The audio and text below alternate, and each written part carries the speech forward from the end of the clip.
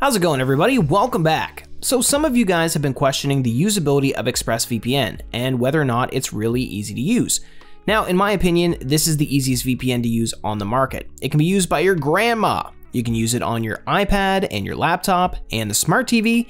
It's compatible with most devices, and using it is as simple as clicking this on/off button right here. It's as simple as that.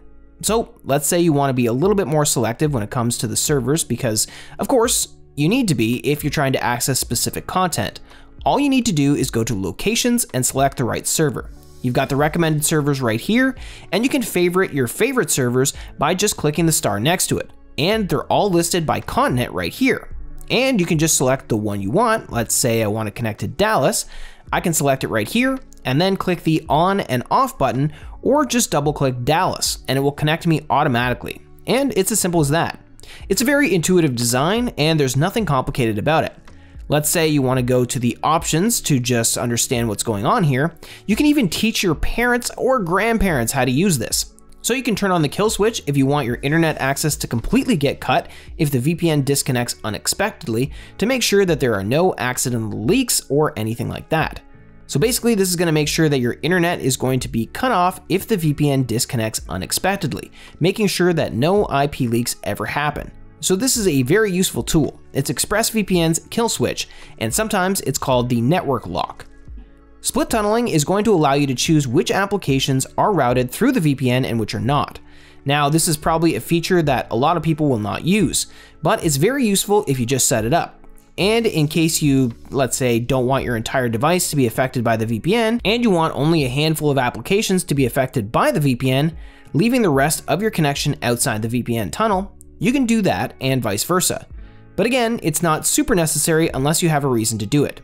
And with regards to protocols, I would just recommend keeping it on automatic, especially if you're giving it to somebody that can't really operate a VPN or someone who doesn't know anything about operating VPNs. You can keep it on automatic.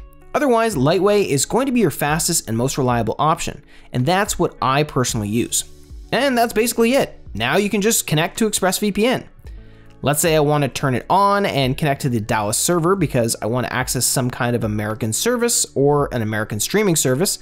If I go to any IP finder, you'll notice that it says I'm in Dallas. Not because I'm in Dallas physically, but because I'm connected to the Dallas server. Then I can go straight to France. If I want to access some French content, refresh the IP finder, and now it will say I'm in France. It's as simple as that. Basically, I would say ExpressVPN is the best VPN if you're looking for an incredibly easy to use VPN that is super reliable and consistent when it comes to accessing streaming services, protecting you while you're on public Wi-Fi or when you're torrenting.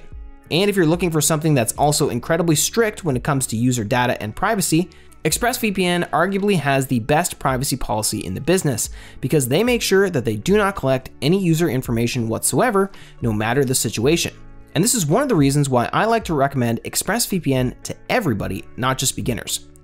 So that's pretty much it. If you guys are interested in ExpressVPN, you'll find an exclusive discount down below. And the full review will also be linked in case you'd like to learn a little bit more about the privacy policy, speed, streaming and torrenting capabilities, as well as security features.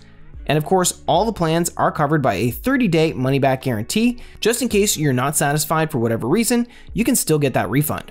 Granted, you have to ask for it before the 30th day, so just mark your calendar in case you want a refund. And that'll be all for today's video. Thank you so much for watching. Don't forget to check out the links in the description to grab yourself the best discount possible. Like and subscribe to see more of these videos, and let me know in the comments if there's anything cybersecurity you'd like me to cover. Again, thank you so much for watching, and I'll see you in the next one.